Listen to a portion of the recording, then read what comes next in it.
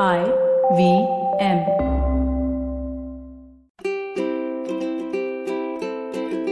Hello and welcome to the Habit Coach Podcast, the bite-sized podcast filled with quick and easy, actionable habits. Remember, great habits create that awesome life. I am Ashdin Doctor, your habit coach. And today's fun fact of the day has to do with the month of December. Did you know that the entire month of December didn't really exist for the Romans? Back when the Roman calendar was formed, the winter months were just deleted. They didn't even have names. And this is because Roman life came to a standstill during the cold winters. There was no agricultural activity taking place, no civic bodies were meeting, and then there were no battles or wars to be fought. What did people do? It was almost like the entire society was in hibernation. And then it was finally added in. It had 30 days, after which it was shortened to 29 days. Basically, no one knew what to do with this poor month. And we have entered the month of December. And we still don't know what to do with this poor month.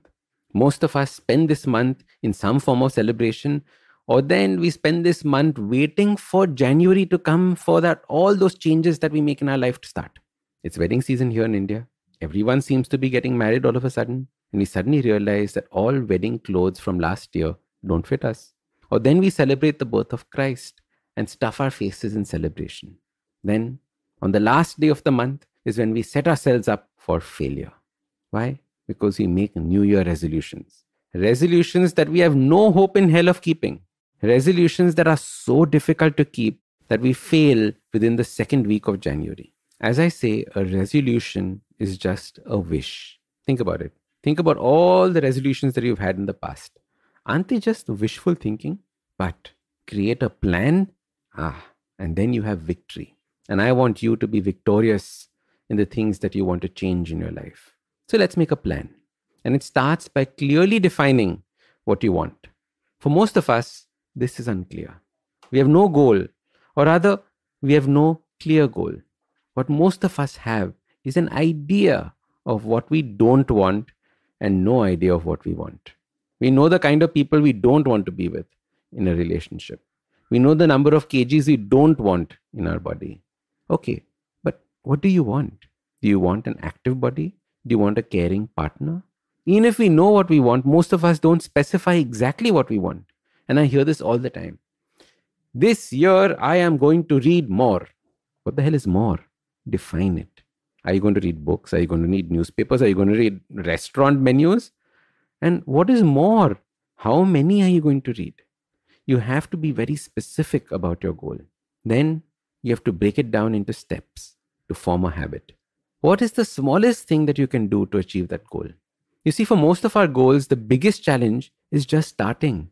If you can start and be consistent, you have a greater chance of success. The next step is visualizing your entire next year. Visualize what you're going to be doing, who you will be. Visualize achieving what you want. Visualize the goal and the person that you have to become to deserve that goal.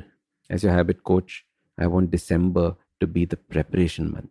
This is the month where you set everything in place for the new year. How 22 turns out is dependent on what you do this month. However, after 2020, many people are not very confident and unsure on how to plan for this coming year.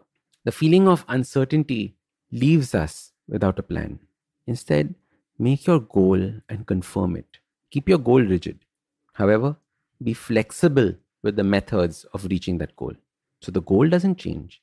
Your methods might change. So today, there is no simple habit. Instead, I want you to sit down and write all that you want to achieve next year. Be very, very clear and specific about it. Then I want you to write down how you will achieve it. Finally, close your eyes and visualize the whole process. Because what you see, you can achieve. Usually in a podcast, it's me who speaks to you and you who listens. But I've been seeing your comments and it's time. It's me listening to you. Following the overwhelming success of this podcast, the good folks at IVM Podcast Network have decided to come up with a Kannada adaptation of the show. For those who prefer listening to it in that language, do make sure you let your Kannada speaking friends know about this as well. So start these habits and share with us your progress using the hashtag #TheHabitCoach. If you like this podcast, don't forget to check out other interesting podcasts on the IVM network.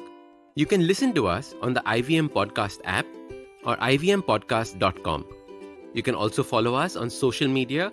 We are at IVM Podcasts on Twitter and Instagram. If you want to reach out to me, I am Ashdin Doc on Twitter and Instagram.